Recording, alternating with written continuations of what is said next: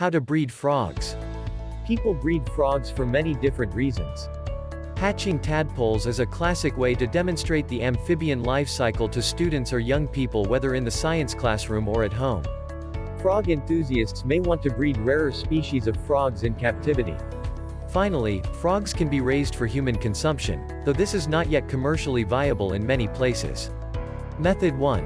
Hatching tadpoles for education at home or school. 1. Research the regulations for collecting and raising wild frogs in your area.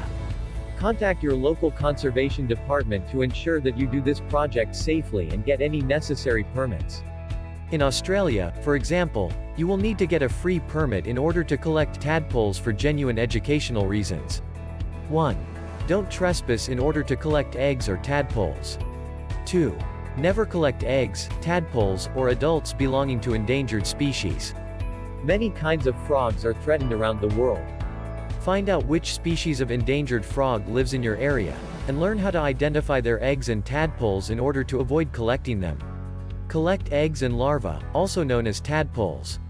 Visit a pond, small lake, or creek to find eggs or tadpoles in the spring to early summer. Use small jars or nets to capture the eggs or tadpoles. Measure the temperature of the water, and use insulated carrying cases to maintain that temperature in the jars you use to transport the eggs or tadpoles. Frogs lay small eggs in clusters or strands, usually underwater and attached to vegetation. Tadpoles resemble small, dark fish with large heads. 4. Your area may limit the number of eggs, tadpoles, or frogs you can collect, and it may require you to have a permit. Keep track of where you collected the eggs or tadpoles to facilitate return later on. Set up a frog-friendly habitat using an aquarium, fishbowl, or large glass jar. A shallow bowl with a large rock in the middle works well. You don't need deep water.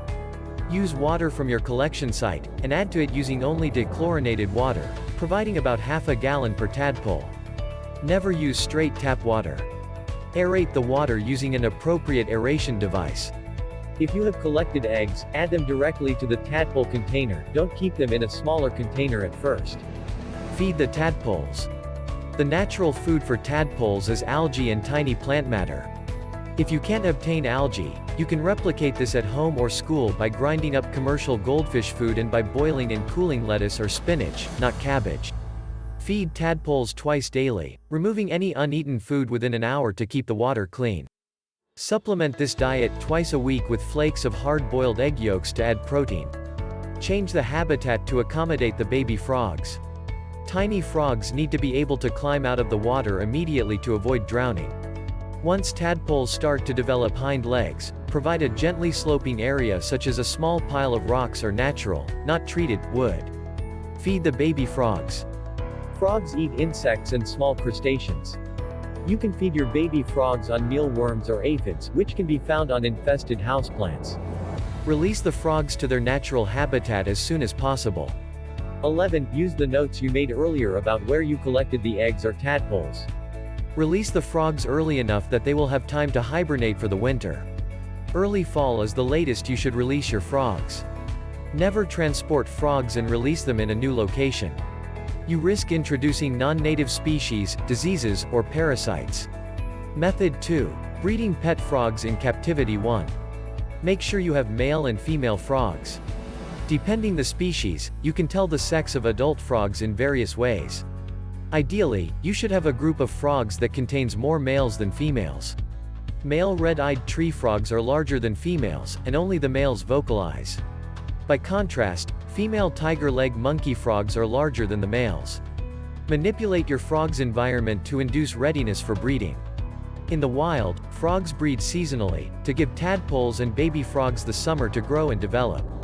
You will need to use light and temperature manipulation to simulate seasonal changes to your frogs. When breeding red-eyed tree frogs, cut down on the frequency of misting the terrarium. Lower the temperature by about 5 degrees Fahrenheit. Your frogs may need to eat less during this time, but monitor their health. After a month, return the temperatures to normal, mist heavily, and feed plenty of food. Place frogs ready to breed together in an optimal environment. Learn how to recognize the signs of breeding readiness in your species of frog. You will need to design an environment that mimics the situation in which frogs breed in the wild. Female red-eyed tree frogs will swell with eggs, and males will begin to vocalize frequently. They will need to be moved into a rain chamber, designed to mimic a rainy forest setting. An overhead hose should provide falling water, and there must be large leaves for depositing eggs. Return the adult frogs to their usual home once their eggs have been laid. Allow eggs to develop into tadpoles, making sure that newly hatched tadpoles can immediately enter warm water. Red-eyed tree frog tadpoles require a water temperature of about 75 degrees Fahrenheit. Feed tadpoles with finely ground fish food. Maintain water quality by changing occasionally, using an aerator, and not allowing old food to linger in the water. Make sure that tadpoles have a way to climb out to air when they become baby frogs. Cover the terrarium with a screen to prevent tadpoles from climbing out. Feed baby frogs on insects such as wingless fruit flies and small crickets. Keep baby frogs moist. Baby frogs may die if they become dried out. Maintain adequate temperatures and simulate day and night using a light source. Prevent inbreeding by not allowing siblings to breed with one another. Do not continually breed from the same small population of frogs. This decreases genetic variation and may lead to the development of inherited diseases. Method 3. Farming frogs. Have realistic expectations. Frog farming for human consumption is not economically profitable in the United States right now. Most frog legs come from Bangladesh, Belgium, China, Indonesia, Japan, Mexico, and Taiwan. They are often harvested wild there due to the difficulty of intensive frog farming. Be wary of get-rich-quick schemes based on farming frogs for human consumption. Focus instead on producing frog legs for personal or small-scale enjoyment. Follow any local laws and regulations. You may need to purchase a wildlife breeder's permit in order to raise frogs. Be sure that your frog farm does not violate local zoning laws or disturb protected species or wetlands. Choose the appropriate species for your purposes. Edible frogs include the green frog, Rana clamidens, the leopard frog, Rana pipiens, the pickerel frog, Rana palustris, and the bullfrog, Rana catesbayana. The bullfrog is the one most often farmed for food in North America. Set up your breeding area. Many frog farms are natural marshes or ponds that have been modified to limit predators, retain frogs, and allow for easy supplementation of food and capture. Set up a fence to protect the area. An adult bullfrog needs about 20 feet of shoreline for its feeding territory. Increase the available shoreline by building inlets, coves, and islands. Ensure that the water is deep enough to protect the frogs and tadpoles from extreme temperatures. In areas with cold winters, 6 to 12 feet may be required to allow for hibernation in the bottom mud. Feed tadpoles on boiled potatoes, vegetables, and meat scraps. Don't feed them the remains of butchered frogs, because this might transmit disease. Feed frogs on live insects and small crustaceans. Paying for a supply of live minnows, crayfish, and insects to feed your frogs will be one of the most expensive aspects of a frog farming operation. However, frogs generally refuse to eat food that is not moving.